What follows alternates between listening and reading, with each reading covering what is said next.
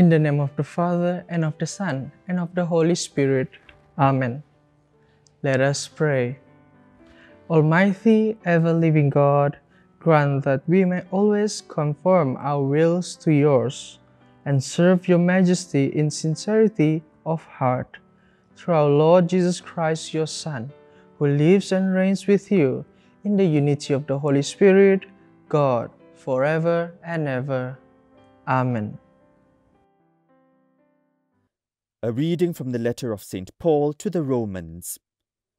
If I may use human terms to help your natural weakness, as once you put your bodies at the service of vice and immorality, so now you must put them at the service of righteousness for your sanctification. When you were slaves of sin, you felt no obligation to righteousness. And what did you get from this? Nothing but experiences that now make you blush, since that sort of behavior ends in death. Now, however, you have been set free from sin, you have been made slaves of God, and you get a reward leading to your sanctification and ending in eternal life. For the wage paid by sin is death. The present given by God is eternal life in Christ Jesus our Lord. The word of the Lord. Happy the man who has placed his trust in the Lord. Happy indeed is the man who follows not the counsel of the wicked, nor lingers in the way of sinners, nor sits in the company of scorners, but whose delight is the law of the Lord, and who ponders his law day and night.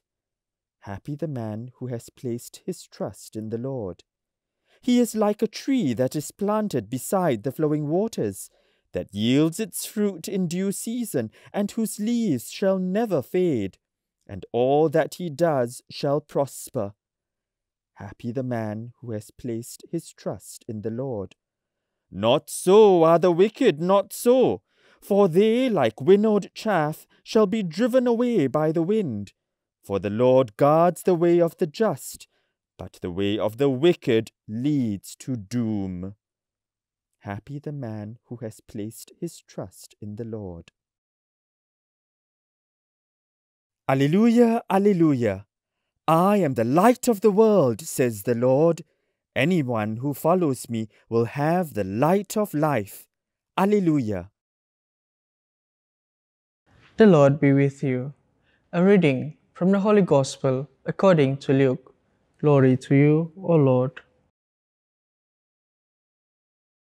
Jesus said to his disciples, I have come to bring fire to the earth, and how I wish it were blazing already. There is a baptism I must still receive, and how great is my distress till it is over. Do you suppose that I am here to bring peace on earth?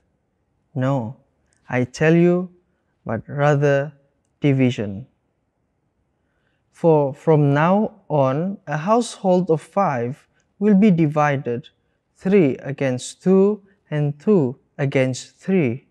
The father divided against the son, son against father, mother against daughter, daughter against mother, mother-in-law against daughter-in-law, daughter-in-law against mother-in-law. The Gospel of the Lord. Praise to you, Lord Jesus Christ. Sisters and brothers, I believe in our life we do have significant scripture readings that we will remember forever, mainly because the reading is the turning point in our life. Perhaps it came when we needed it to make a big decision in our life, or when we are down and we feel that God is speaking to us through the readings. Today's Gospel reading is one of the readings that I will remember in my life, that changed my life to what I am today, a Franciscan Friar. It was when I desperately looking for an answer At first, I don't have interest in joining this order, but seems like God have prepared everything in front of me. And when I walked a few steps towards Him, many things happened that made me doubt and imagine when I asked God for the answer and He replied me with this: "Do you suppose that I am here to bring peace on earth?" Oh, that day I felt my heart was pierced by a sword and I cried throughout the Mass. God seems harsh to me. But don't get Him wrong. Reading from the whole context today, God was telling me that following Him is not easy and it is difficult, so let not my focus on following Him be shaken. There are many events and scriptures verses that I feel God is replying to my questions and doubts. I believe it is the same with you too, because Hebrews chapter 4 verse 12 says that, "For the word of God is alive and active, sharper than any double-edged sword. It penetrates even to dividing soul and spirit, joints and marrow. It judges the thoughts and attitudes of the heart."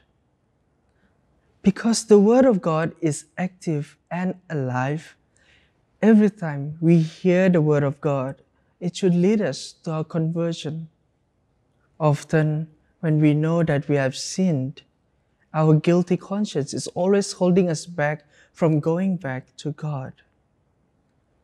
We can be in the church or in front of the TV joining the live Mass, but we may not be in wholeness of us. And that is why our first reading is inviting us always, and do not be afraid of coming back to God, because the wage paid by sin is death. The present given by God is eternal life in Jesus Christ our Lord. At the Savior's command and formed by divine teaching, we dare to say, "Our Father, who art in heaven, hallowed be thy name. Thy kingdom come, thy will be done on earth as it is in heaven. Give us this day our daily bread, and forgive us our trespasses, as we forgive those who trespass against us. And lead us not into temptation, but deliver us from evil. Amen." Let us pray.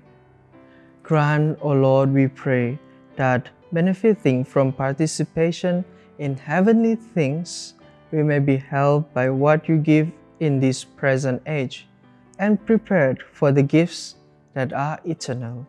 Through Christ our Lord. Amen. In the name of the Father, and of the Son, and of the Holy Spirit. Amen.